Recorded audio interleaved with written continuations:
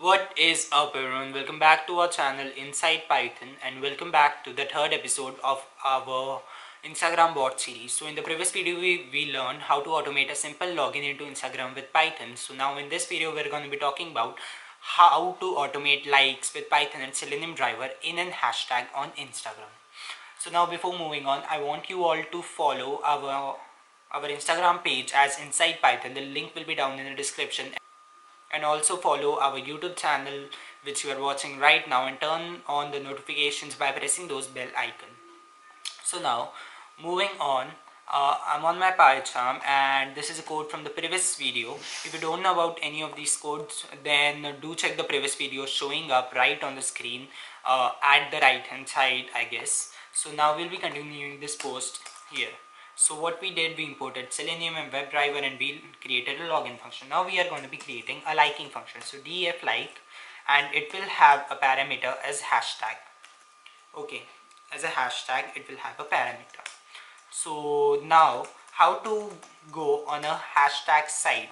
So as you can see, I'm on my Instagram and I'm on the hashtag as hashtag hacking. So if I see the URL over here, so it says explore tags and then hacking. So this is the tag name. Now we will be modifying the same structure over here.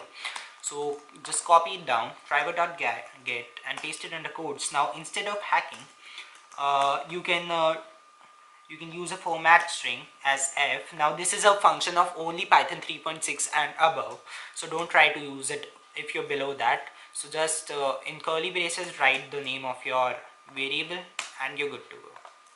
So we open the hashtag page. Now give it some time to sleep for at least 5 seconds. Yeah, 5 seconds will be open up, and now we want to scroll down for at least 7 times to load pictures over here. As you can see, now if I go down there, it takes time to load. Okay, so we need to do this. So for doing this, we'll be scrolling down for 7 times. So write for I in range, use a loop, 7. Now with this, now if you don't know what is this is just check the description. It is used to scroll down. This will be down in the description, and also you can check the Selenium documentation, it will be on there. So we scroll down for 7 times. Now we want hrefs. Now what are hrefs? Hrefs are basically site URLs. You can suppose like that. Suppose if I go on to this hashtag, now let me just move on to a bit. Now if I click on the open link in new tab, so as you can see here, this is called the href. Now it has a special feature. It contains .com/p. We'll be using this in the next thing.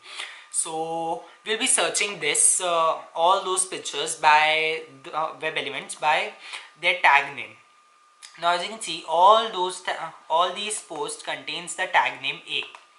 See, it is in tag name A, tag name N, and their href. As you can see, it is just easy as that. Now if I go over here, so we will type hrefs, href suppose found.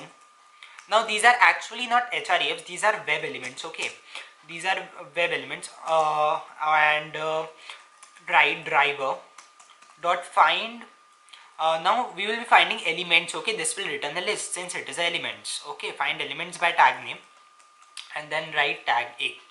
So yeah, we found all of those web elements we got till here. Now we want the href, so we'll create a new list here as sorry for that, pick href. And now what we will be doing, we will be using a list comprehension. Now if you don't know comprehension, just go ahead and check some articles on it. I will be using the comprehension. So we want the attribute for element in href found. Now href found is actually a list. If element suppose if .com, sorry my keyboard isn't working that well, so I have to use a virtual keyboard slash .com/p. okay, this is the tags, you know, these .com/p. this is its identity, that this is an href. So if .com/p in, it is in the element dot get attribute. Now what attribute? href. Then we need to get its that attribute only, element dot get just wait, element.get attribute as href, and then close this. So yeah, we got all of those pick hrefs over here. We got all of the pick hrefs as in here. So now we want to iterate over it. Now for liking we need to iterate over it, so we will be loading all those hrefs one by one.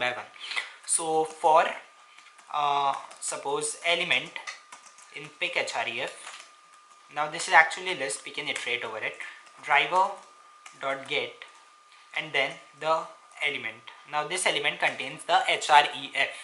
Okay, so till now we got over to that page.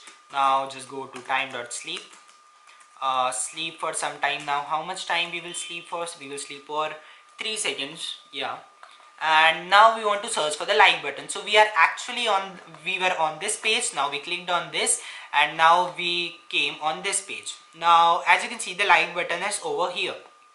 Okay, so we need to copy its XPath, suppose. Yeah, inspect the element. Now just scroll down because I can't see it.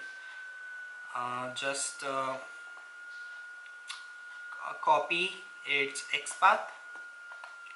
Now type here like is equals to driver dot find element by XPath and then paste the XPath over here.